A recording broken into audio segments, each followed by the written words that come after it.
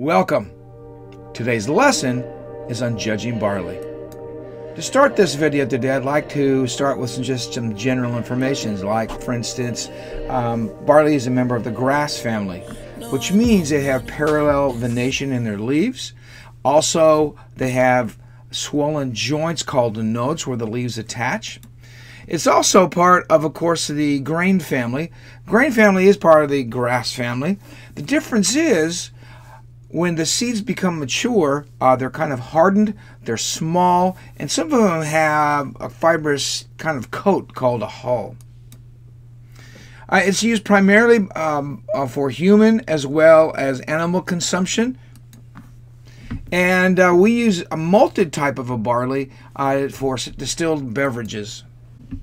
And then also breads and those kinds of food is also consumed by humans.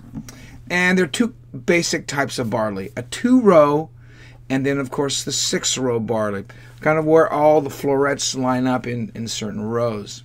So this is what barley looks like. The florets are a nice, clean, neat rows, and of course they have awns on them as well. So what do we look for? Well, what are we looking for basically are, first of all, their sound. You'd like to see 97 to 99 or 100% that are sound. That means they're not broken, they're not cracked, they're plump, they're lustrous, they're been full of carbohydrates. Another thing is we're looking for damaged seed. What we mean by damaged seed, they could be damaged in a variety of ways. We have some breaks possibly in them, some slips, some cracks, those kind of things. Now here's an example of a damage as well. This is insect damage. Also could be things like a fungal damage as well. Then when we get to heat damage, they'll look something like this. Heat damage is when the kernels are stored, primarily when there's a little bit too much moisture, and then they start to ferment and break down, turn kind of a reddish black color like these here. The other thing that we're looking for is any foreign material, anything that's not barley. In this case, well, it's weeds. This happens to be a noxious weed, that being field bindweed. So we're looking for anything that's not actual plant. It could be stems, it could be some of the hulls. That would be considered foreign material. And then we also have broken kernels. And when we're talking about broken kernels, they'll kind of look like this. Those are parts of the actual seed or kernel that have been broken off. Sometimes they've been skinned or broken, those kinds of things, and we're looking for in the sample.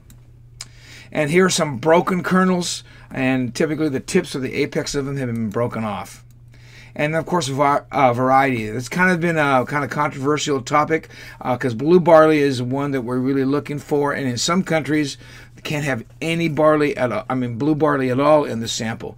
However, here in the United States, we allow a little bit of leeway, especially if it's just feed barley, primarily because it's really hard to tell, because sometimes it's definitely genetic, but it's also sometimes actually environmental. If it's too cold, or it rained too much, sometimes they just kind of appear.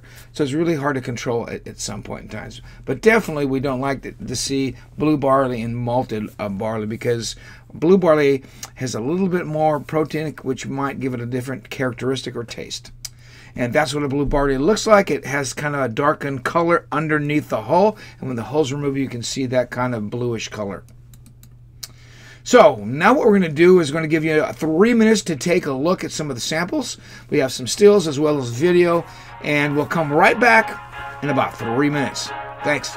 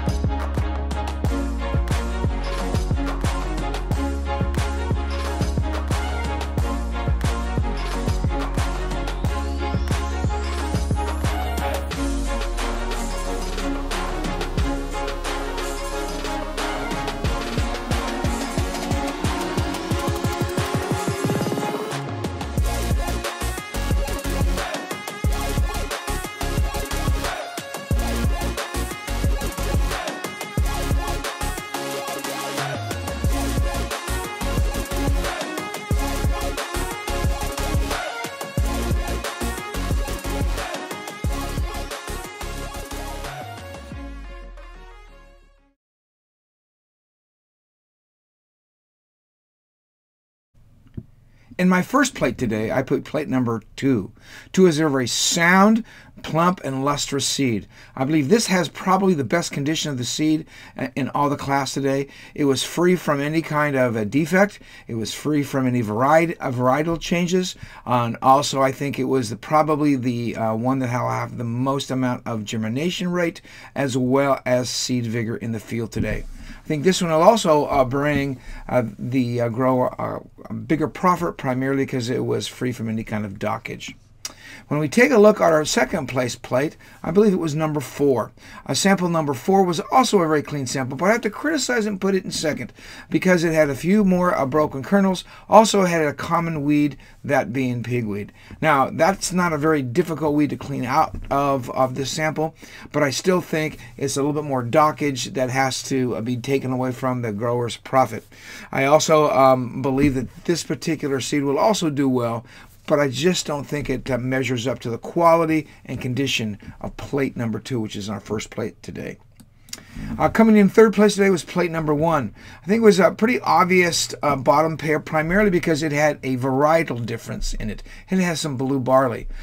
Blue barley can change the overall condition as well as the uniformity of this particular sample.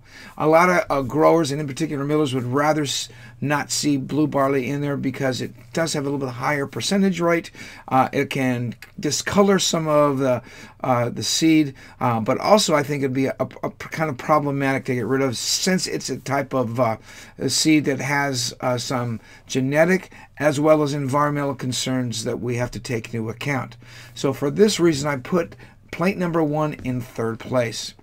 And then on number 4, I grant that this was a very clean type of seed. If it wasn't for the criticism that I have, which it has a noxious weed, that being field bindweed. It's a restricted noxious weed, which is going to restrict the sales of this particular lot of seed. I think it's a very sound seed, but I have to put it in last place because of this noxious weed.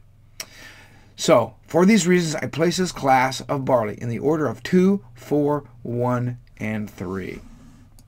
So, to recount, or to take a look at it one more time, we have a 2, 4, 1, 3 standing with cuts of 2, 6, and 4. The first pair, there was if you flipped them around, it'd only be a 2-point deduction. But if you got the middle pair wrong, like for instance, I just really thought that the common weed, that being pigweed, was a much more benign type of thing than we had the change in variety, which was the blue barley. So that would have been a bigger cut. And then, of course, you should have been able to see the difference between a variety and noxious weeds, because those are the things that you have to be careful of. So my thought for the day: when your word speaks for itself, don't interrupt. There are times in our lives that all we really need to do is put the work in. And when we put the work in, it pretty much speaks for itself. And in particular, I hope your work will speak for yourself at the next contest. See you then. Thanks. Bye.